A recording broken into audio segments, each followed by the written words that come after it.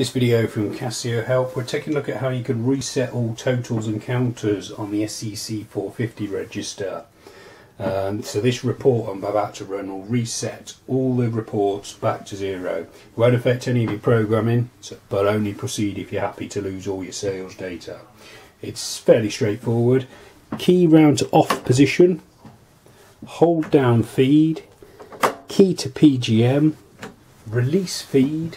When the display reads init with lots of zeros, it's 10/8, and then the arrow down key here.